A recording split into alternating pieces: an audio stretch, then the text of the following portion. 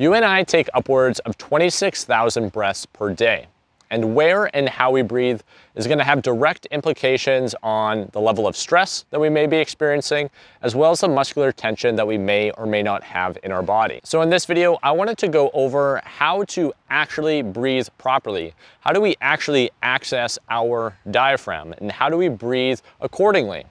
We're going to get into the specifics and nuances of that in a way that I haven't covered in any other videos up until this point. And we've done a lot of videos on breathing. So stay tuned and let's jump into it. So one of the first things I go through when I'm teaching people how to properly breathe through their diaphragm is giving them an idea as to how to breathe into resistance. I call this the wall of resistance. And it's something that we can internally create more or less on the front side or anterior side of our abdomen. And it creates an area for us to breathe into, so pressure can ideally get dispersed in a cylindrical or 360-degree fashion. A way that you can kind of test this yourself, just to see where you're at, is to just get on your back, put your hand on your belly or maybe on your sides a little bit, and just take 5 to 8 breaths. Just about a 5-second inhale to a 5-second exhale, just to give yourself an idea as to where you're already sending pressure into. Once you've gone through that baseline assessment and you can kind of feel more or less where pressure is getting sent, we're gonna start to build this wall of resistance. Now, what this is going to look like is you're gonna come onto your back. You can also do this seated like I am here. And I'll give you a view of my belly. And what I see a lot of the time when people are going through a diaphragmatic or a belly breath is they breathe primarily into their abdomen. They're sending almost an excess of pressure anteriorly. So if they take an inhale, everything kind of just gets shot out this way. And then when they exhale, everything kind of drops. So a very common postural pattern that you'll see is people kind of in this rounded or kyphotic position with the stomach kind of slightly distended. So what is actually happening here is aspects of the rib cage and really the relationship between how our rib cage and pelvis work with one another isn't working as efficiently as it should. So what I like to think about is first building a baseline of pressure into the abdominal wall, and then thinking of that as almost the initial layer to where we want to build pressure from. So we want to kind of start with stacking pressure into the abdominal wall, and then we can start to come up into the rib cage. So what this is actually going to look like in practice is, again, you can do this seated, you can do this standing just to kind of test for yourself.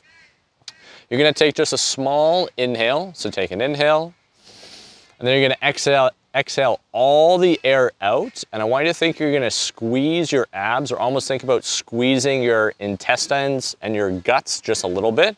So you're gonna exhale, and you're gonna feel some resistance and some pressure there.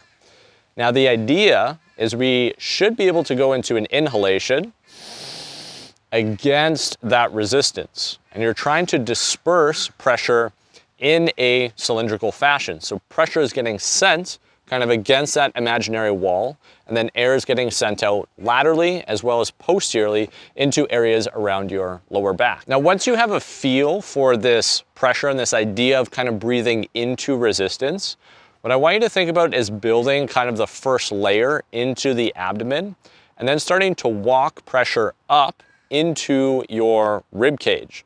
So the inhalation is going to more or less start through the abdomen. You're going to kind of fill everything out. You may even feel your hands kind of separate or the palms move away from one another. And then as you're continuing to go through the breath, think about almost internalizing the breath or starting it from a central place. And we're going to try to get some level of expansion through the rib cage. So ideally, as we work through this breath, there's kind of a fullness of the breath that starts against this resistance. It gets sent out in a 360-degree fashion. It kind of finishes in our rib cage. And now we're in a full inhalation, and we're in a full state of expansion. Now, once we're in this state of expansion, what you can start to practice is almost maintaining a little bit of this pressure as you go into the exhale. So it's almost as if we're not letting all the air or all the pressure go. We're gonna keep little aspects of that pressure And when we come back into the inhalation, we can actually start to create more space or more expansion as we go through. Now, this is the very basic way in which we can actually start to access our diaphragm, as well as access different core musculature to create stability through really our spine, our abdomen, and start to get access to things like our obliques and other aspects of our core musculature. So as basic as this concept might be, what we can think about is not only practicing this exercise consciously, but also taking aspects of kind of this pressure sequence and this wall of resistance concept and starting to apply it into different exercises. So as an example, if I'm going to go through a rotational lunge, I can think about keeping some level of integrity and pressure in my body as I work through that motion. The same thing might apply to when I go through a push-up or a dumbbell press or a cable row. There's a lot of different ways in which we can access this, but really it's the concept that kind of has the power here. Because the more that we can access that concept and apply it to our training, ultimately the more unconscious this pattern is going to become over time. And at the end of the day, that is why we train, so that we can start to train these more unconscious patterns in a conscious way. And that way, when we go to do any type of sport or any type of motion that we might find ourselves doing, such as opening a door, picking our child up, reaching for something overhead, these kind of little internal pressures are already taking care of themselves. So do this either in a seated position, or you can do it on your back, and just get used to this wall of resistance and kind of breathing into these different compartments.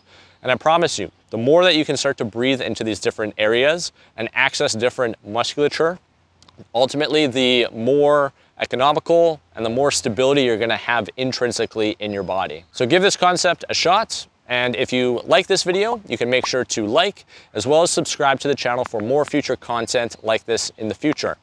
Until next time, make sure you are prioritizing and then you are optimizing for you. I'll catch you guys in the next one. Peace.